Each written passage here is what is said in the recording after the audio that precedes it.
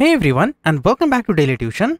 In this project, we're going to create this amazing authentication app using Next.js. Authentication is an important and sensitive feature in the application, where the user credentials such as username, email, and password are validated to confirm if users are who they say they are.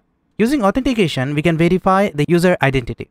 In this project, we are going to build this amazing user authentication with 3 different authentication methods. User can log in with their Google account, with GitHub account, or with their user credential. So let's suppose that user want to sign in with Google. You just click on this sign in with Google.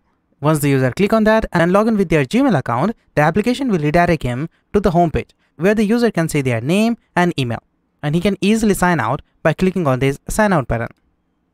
We will also going to allow user to sign in with GitHub. If the user click on this GitHub link, user will navigate to the GitHub login page. When the user successfully sign in with GitHub, user can see their name and email.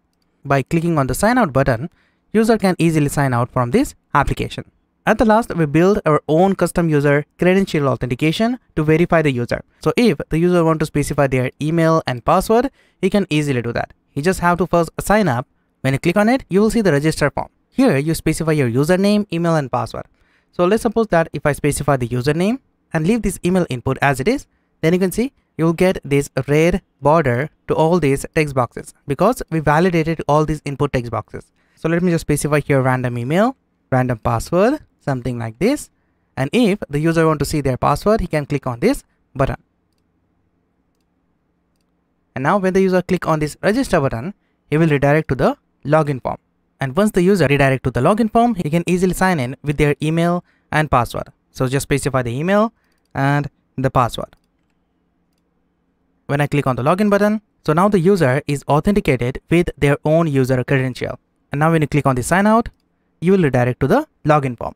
You're also going to learn how you can make the restricted routes and this amazing UI design. So join this journey and follow along with me to learn something amazing. So before taking your too much time, let's get started. So I'm going to open the Visual Studio Code editor, which we are using throughout this course. And then I'm going to open the empty folder inside it. And then I'm going to open the terminal. So I'm going to click on this terminal, new terminal. You can see I'm in my project directory. Now let me create a Next.js project. To create Next.js project, you have to say npx create next app and then specify your app name. I'm going to specify here name auth app. That's upon you. You can specify any name to your application. I'm going to specify auth name and press enter.